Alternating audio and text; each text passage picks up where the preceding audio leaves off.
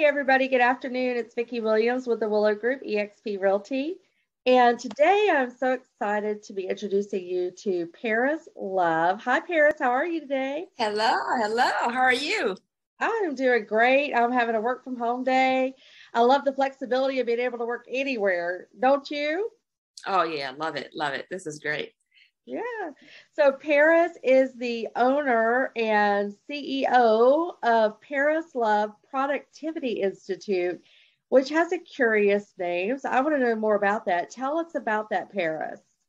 So 19 years ago, and I'm 25, so remember that. You were a baby. I'm a baby.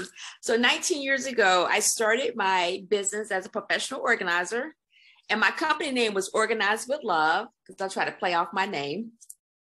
And probably about 10 years into it, I rebrand to the Paris Love Productivity Institute because we do a lot of productivity and efficiency with our clients.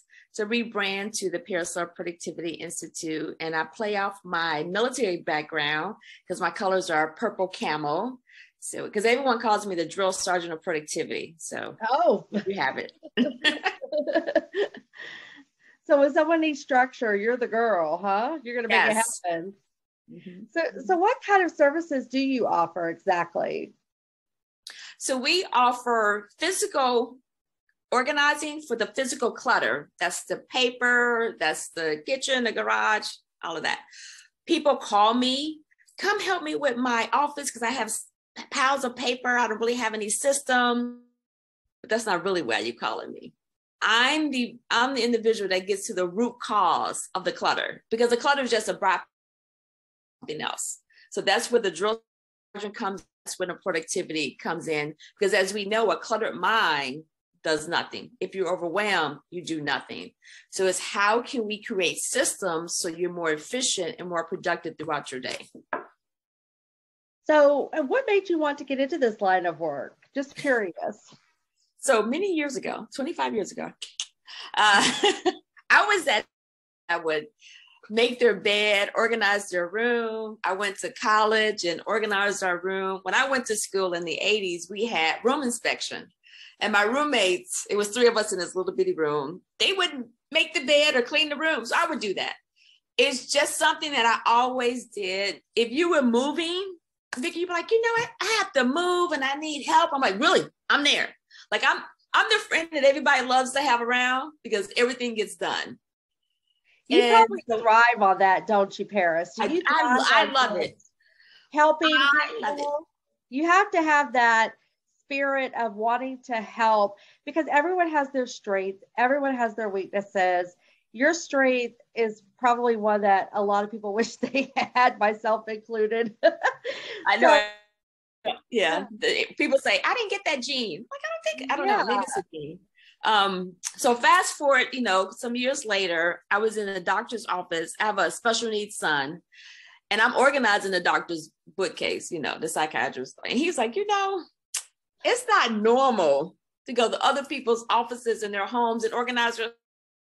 And I'm like, well, my friends like when I come over, it's nothing weird. He said, well, you have obsessive compulsive disorder. And I thought, because my son has OCD as well.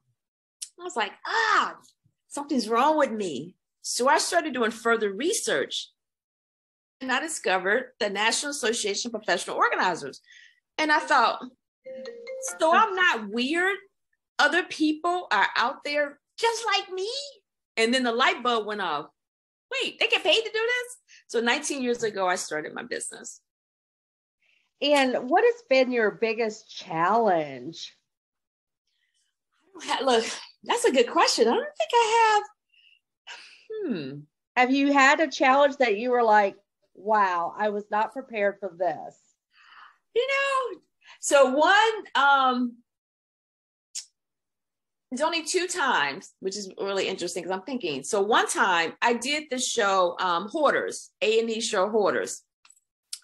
And one of the things that Miss Teresa had was purses, shoes. She has some perfume bottles. And a lot of times with hoarding, it's getting people to let go of things. And I'm not getting rid of anything. Everything has to stay. And we're like, okay, we're trying to make this work. So we did the show. So after the show, if you all didn't know, you get a therapist and an organizer, or the organizers, depending on how bad the situation is, for a specific amount of time. So we're doing the back end. We come back and we're trying to do this. And we had to do the dining room. And Miss Teresa is sitting there. She's like, I'm not feeling well. We're like, okay, Miss Teresa, you sit there. We'll just, show you what if we can let this go. Like, we ask you questions. And the other organizer came to me. She's like, Paris, I need you. I'm like, what happened? And we go over there and I'm looking and I get quiet. And Miss Teresa's like, are you girls okay? I said, Miss Teresa,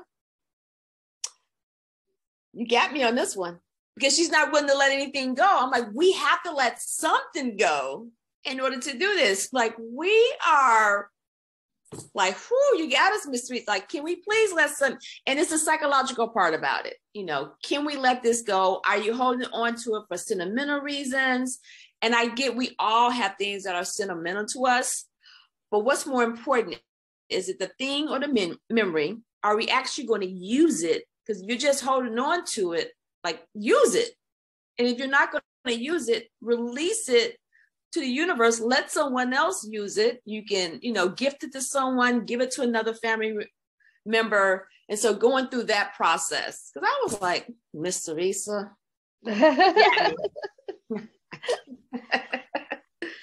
Wow. Do you ever have a client that you spend a lot of time helping them, and then you go back to visit and it's like just as bad or worse than it was before? Or do people really make a change?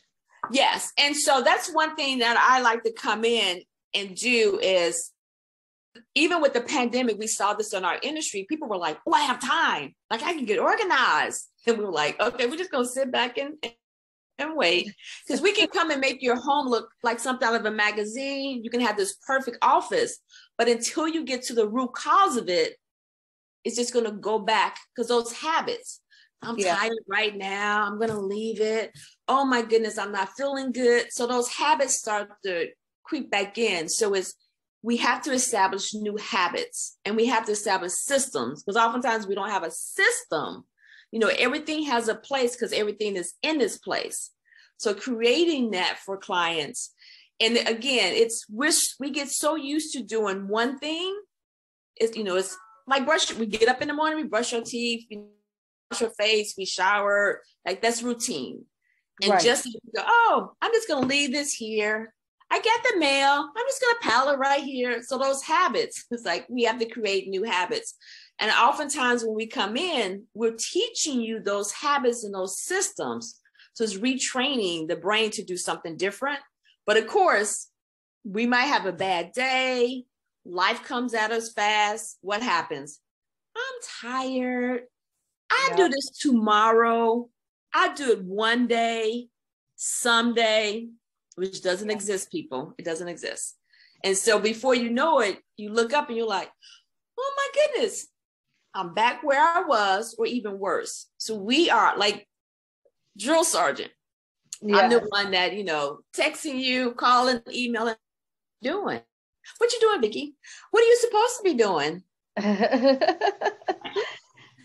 So, and I think that's probably where some organizers maybe don't do that next step of implementing systems and then following up. So doing it one time and considering it one and done is not how you work. I love that. No. I used to say one and done. I heard from, and I'm going to give her credit for it because it wasn't mine. Amanda, she was like, you all are not one night stands. I was like, oh my God, that is, because I always say one and done. She was like, it is not a one night stand. No, you're here to stay.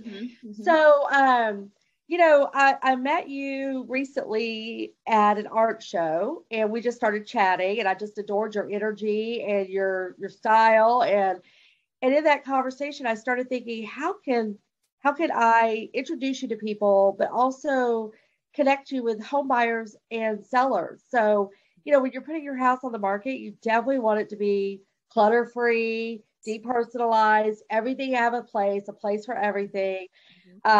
So I hope to get to partner with you on some future listings of mine, but also home buyers. When you're moving into a new space, I'm sure it's a little overwhelming because now your habits and your routines are changing. Mm-hmm, mm-hmm. I love when people move into a new environment.